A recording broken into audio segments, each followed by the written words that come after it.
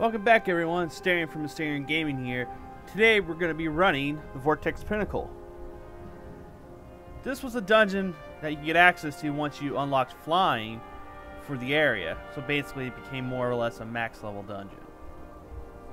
And as you can see, the Vortex Pinnacle is basically the home of many air elementals.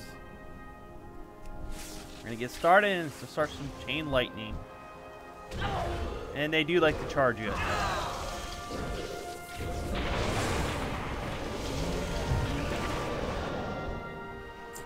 Now I come here to farm what you just saw, volatile air. This is actually a nice place to farm that when you need those.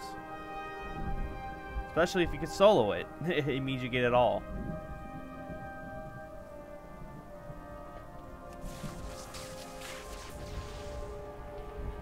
Now this lurking tempest here will actually disappear once you get in his close enough to his LOS, or line of sight. See?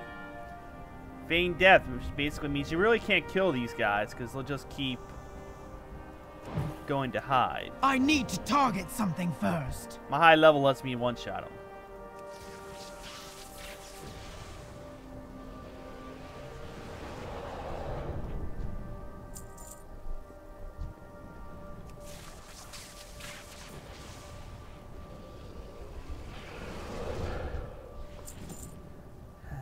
Gotta love a shaman, just AoE from a distance.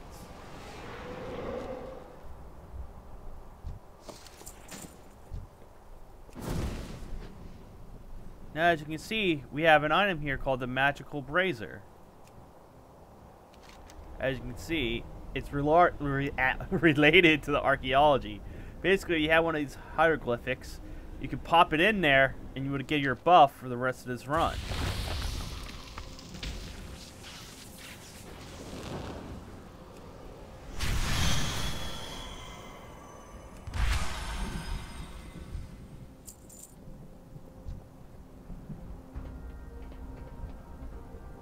Too far away.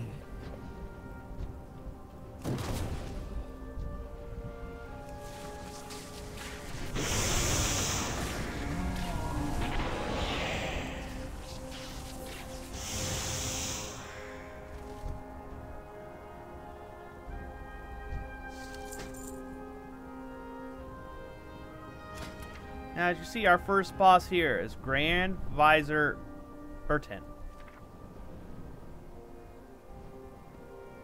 Now, they have an ability called Cyclone Shield. It's basically, on the outside here, there will be cyclones. You want to be inside so you don't get AoE'd. Also, you don't want to touch them, as you can see. Reduces your movement, attack, and casting by 85%, and you really don't want that. Now, Storm Edge... it's what happens to you if you're outside those cyclones. So please, if you're doing this, make sure you're on the right side.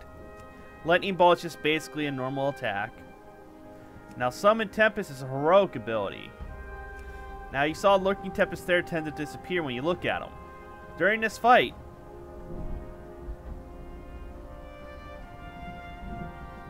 she'll be summoning up these periodically, and they'll just cast a Lightning Bolt on you. Filthy beasts! Your presence in Skywall will not be tolerated. As you can see, these are the cyclones. Now, if you step outside them, you'll actually take damage. My level's high, and then I'm not even getting hit by it. Once she does her next ability, and as you can see, there's the Tempest. And this is when she cracks the shield. Basically, you want to make sure where you're at standing when that happens.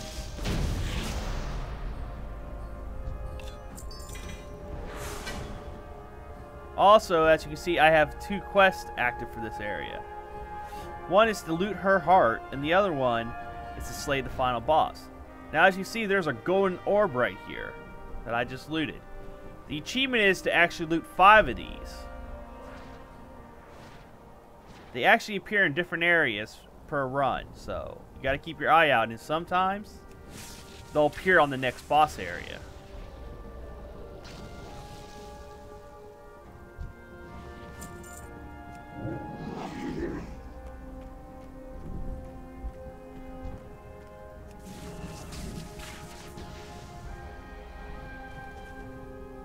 Now, as you can see, there's 2 more golden orbs right there.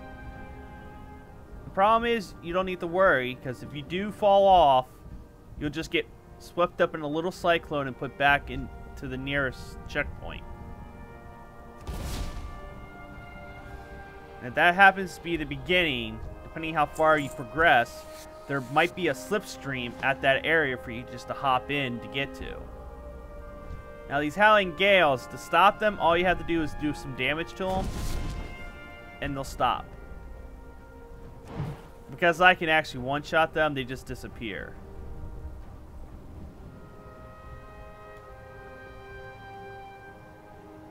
Now you can jump out and loot it, you'll just fall down.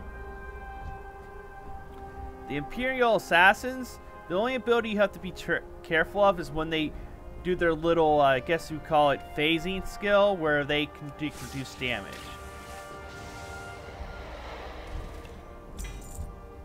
And as usual, this is just going to get sold to a vendor because there's no profit in it. It just drops constantly here.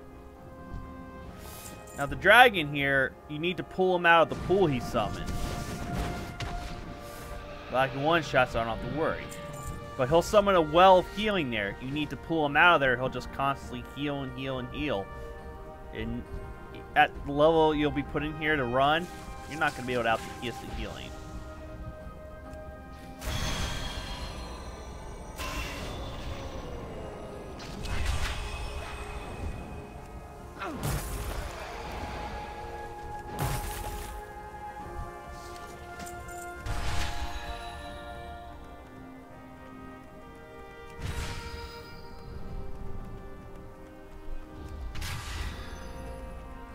Now, as you can see, there's 2 more orbs in this area.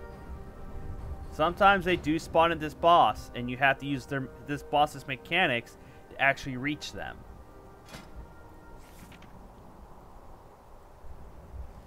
Now, as we start, this guy here has some abilities called Call the Wind. During the fight, you'll have wind blowing in multiple directions. One at a time, though. But as you can see, if you're upwind of him, you actually get a boost in movement speed and attack speed. But if you're downwind, you get negative effects.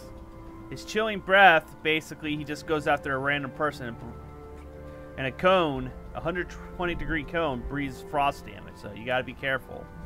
Lightning blast can be deadly. If you're not standing on his platform, you're gonna get blasted with heavy nature damage. Now, the twisting wind is here on heroic. Now, as you're fighting him, as you can see, here's the twisting winds. Now, if you actually want to loot these orbs, you need to use these twisting winds to actually get up there. And as you can see, I'm downwind of him right now.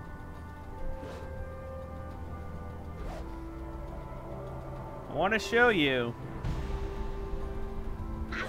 basically, as the wind changes, sometimes this will cause them, but basically, if you want to grab the orbs that are in the air, you need to be close enough to them to do this, to get launched up and grab them. The funny part about this boss, too, is, though, people like to farm him because he actually drops them out himself. My luck is he didn't drop it, as you can see. I don't have luck with mounts, no matter how much I farm. Now the next part is just pretty much a bunch of mobs. Pretty much a little gauntlet of mobs. You just gotta kill them all to get to the last boss. But when you come up against these... I forget these Tovar type mobs, you want to focus on these adepts because they are the healers.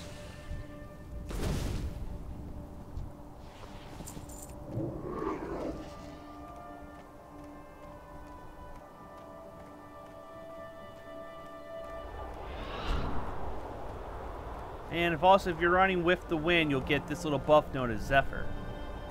It'll just get you up there faster, more or less.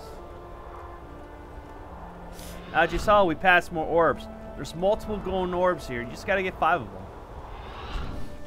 Now this little triangle of lightning energy is actually a grounding field. Basically, if anyone's outside that's hostile targeting you with spells, it just gets redirected. You won't get hit by it, most likely.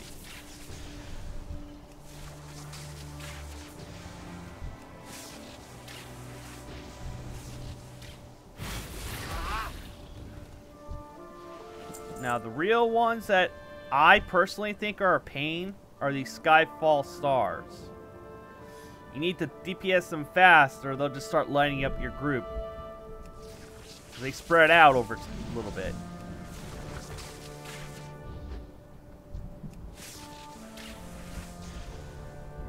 They'll start bombarding you with arcane damage, and it sucks in my opinion.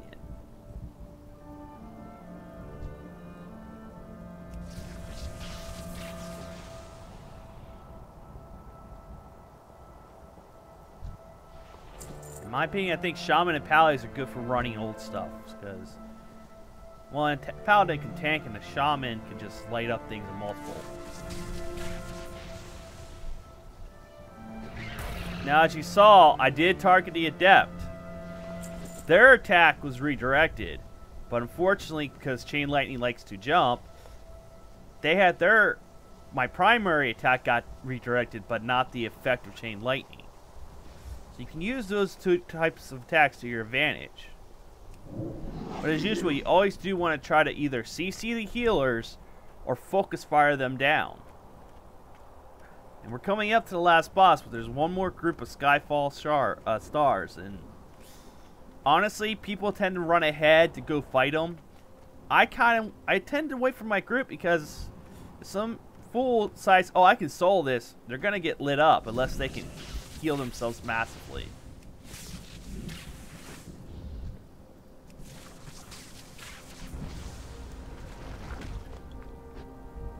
Now, this is the final boss.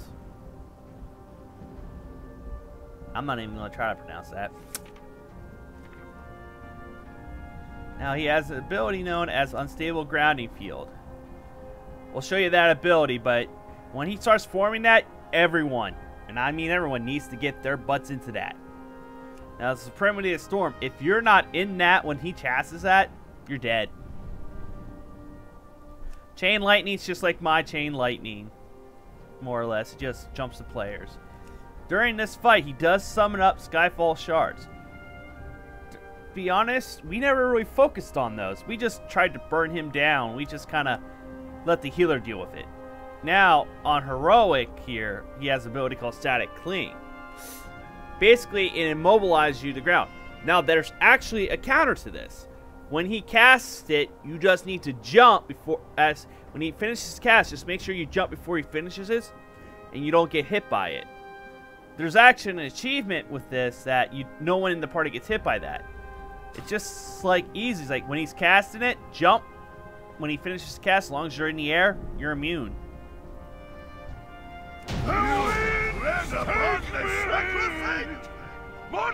I did say I was going to show you, but it's pretty obvious when you see him. You'll see a giant, he'll just shoot out lightning out of his hand, forming the triangle.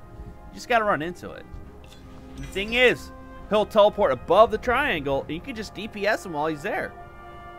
While he's doing his little cast phase. It works out.